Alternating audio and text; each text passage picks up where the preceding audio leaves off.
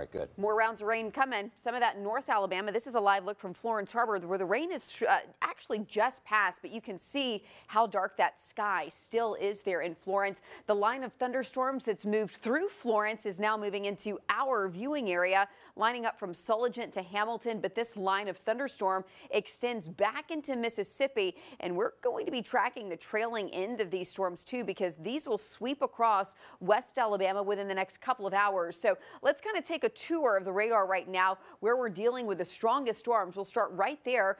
Guin, Bryn, Haleyville, very heavy rainfall in the easternmost part of Marion County, starting to move its way into Winston County. So Double Springs, you are likely going to be dealing with this in about 15 minutes. Carbon Hill, you'll be next. Same with Vernon. The storms are just to your north. Storms are tracking due east right now at about 26 miles per hour. Strongest part of this storm is going to reach Natural Bridge around 5:11. Time right now is 4:46. Del Mar at 5:08 and 5:07 at Glen Mary. Down to our south, boy, this is some very heavy rainfall over Wetumpka. I'm pointing this out, although Wetumpka's out of our CBS 42 viewing area. It's tracking due east. It will clip the southernmost part of Tallapoosa County, potentially even clipping the southernmost part of Lake Martin. So this storm system is traveling at about 30 miles off to the north right now, and we could be getting some small hail out of that particular storm system. I think it moves slightly north of Auburn at this point, but some heavy rainfall still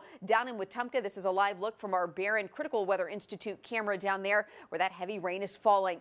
And as we've talked about with these thunderstorms, these can be isolated batches of heavy rainfall. Anniston today has amassed just about a half of an inch, but overall for the month of May, Anniston is actually seeing a surplus of 2 inches. But just down the road in Birmingham, we're at a deficit of over 2 inches. So it truly depends on where these thunderstorms bubble up in the afternoon and who sees heavier rain than others. This is not going to be evenly distributed rainfall amounts.